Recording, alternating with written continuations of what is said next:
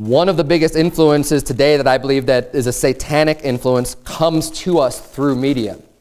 It comes through the movies, through the music, through the television, even the news, even your nightly news, the news broadcasters. All of these media, these sources of information are a huge influence, and Satan has infiltrated these mediums. I'm not saying the medium itself is bad. I'm not saying that, you know, the technology of a motion picture is evil.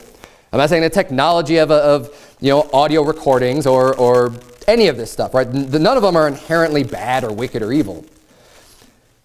But Satan has definitely gotten involved to use these mediums because they're so effective at teaching and at propaganda, mass propaganda. To steal a line from InfoWars, there is a war on for your mind. This is true. It's the spiritual battle in the Bible, but there really is a war of ideas. There's a war of righteousness versus wickedness. There's a war of biblical truth versus everything else, which is versus world religion, versus Balaam, versus satanic religions. There's always been this going on, and it's a struggle. And because it's a spiritual war, we're not fighting this with swords and guns and shields and stuff. It's with words.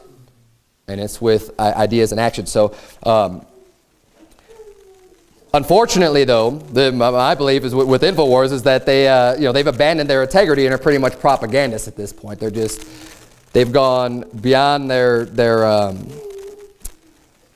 what they originally stood for, it seems to me, and just become a mouthpiece for our current president. But that aside, that's not really even that important. What we are seeing, though, and that is one element of what we're seeing, is just propaganda in general. You can see this if you could take a step back when you're looking at various outlets of information, right? No matter where it's coming from. If you're able to get a little higher level view and see what are they pushing out every day, is it propaganda or are they truly interested just in information? Are they using fear-mongering and scare tactics, and every single day there's a new red alert and everything is about to end and the sky is falling, right? Or is it people who are just interested in information? Now, no matter who you are, no matter what organization you're part of or not a part of, all of us are going to be, whatever is even considered to be newsworthy is up to your opinion. It's up to your worldview. It's up to the way that you perceive the world, right? Some things that happen you may not even consider to be newsworthy, someone else might be based on their understanding of the world and what they think is important. So there's always going to be a bias coming through no matter what. No matter what. But there's a difference between the natural bias that we all have and a very strong concerted effort to push a particular narrative because that's just what you believe in, right?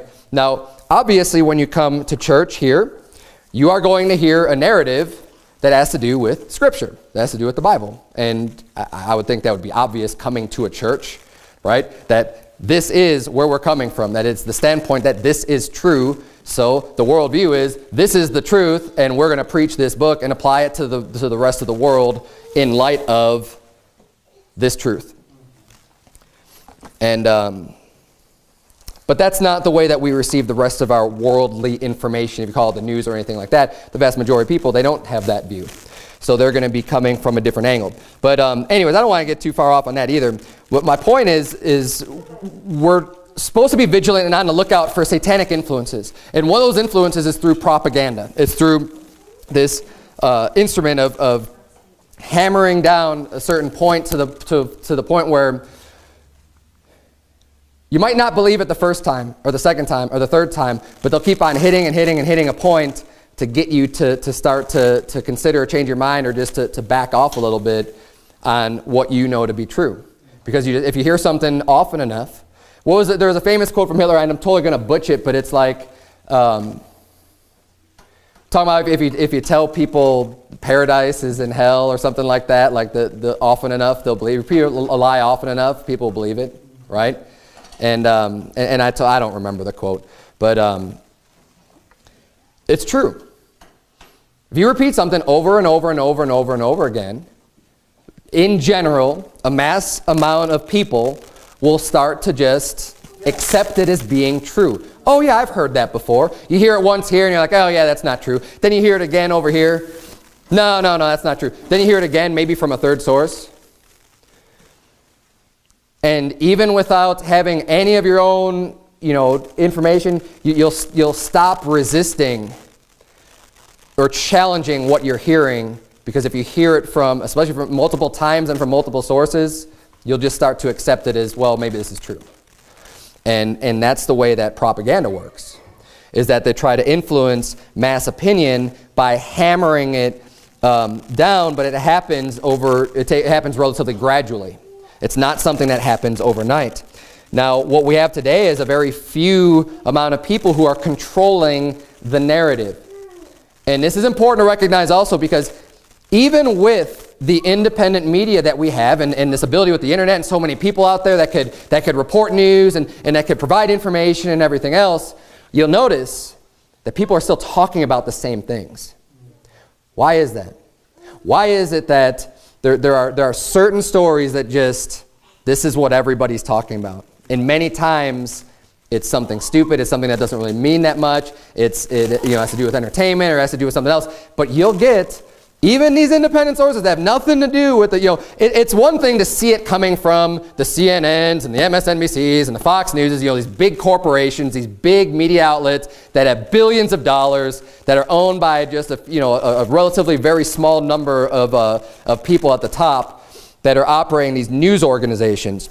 It's one thing to see it from them, but see, they still have, even though a lot of people are kind of distancing themselves from those organizations, they're still controlling the narratives. They're still controlling the talking points. And we need to be aware of that, and to the sense that we're not getting caught up in these distractions from the real issue, because even the narratives themselves will help to change your opinion on things without you even realizing it. Yeah. So Satan uses his false prophets to control the narratives in churchianity. He uses the big names in Christianity today or churchianity to do this. And subtlety is how the deception works. The closer he can make something look to the truth, the more believable it is. That's the way he operates. But my example of this, so we're talking about controlled narratives and controlled talking points, and how does that impact your own thought process. Here's an example of that. When you're arguing over what trimester is unacceptable for abortions, you've already lost. Right.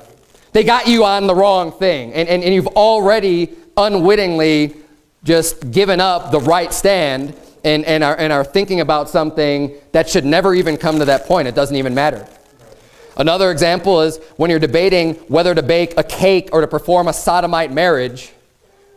You're already way beyond the point. It's meaningless. It's stupid. It's a waste of time. Those aren't things that we ought to be focused on. We've already lost.